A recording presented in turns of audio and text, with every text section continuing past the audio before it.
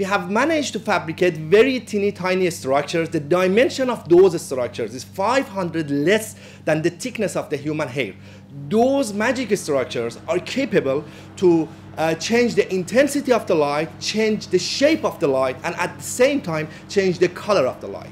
Our eyes are capable to see objects only in the visible spectrum.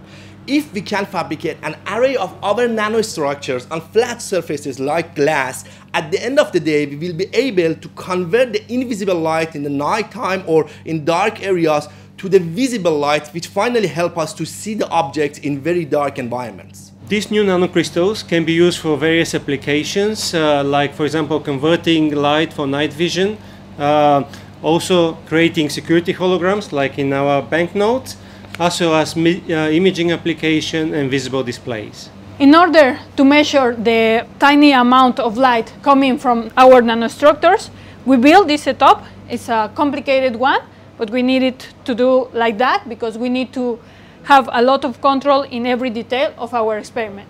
We had to overcome three important challenges. The first one is the fabrication of these devices on glass substrate. The second one is measuring them, or measuring the conversion of the color, changes of the colors from invisible to visible. And the third one was performing extensive numerical simulations in order to understand the physics behind the operation of the device.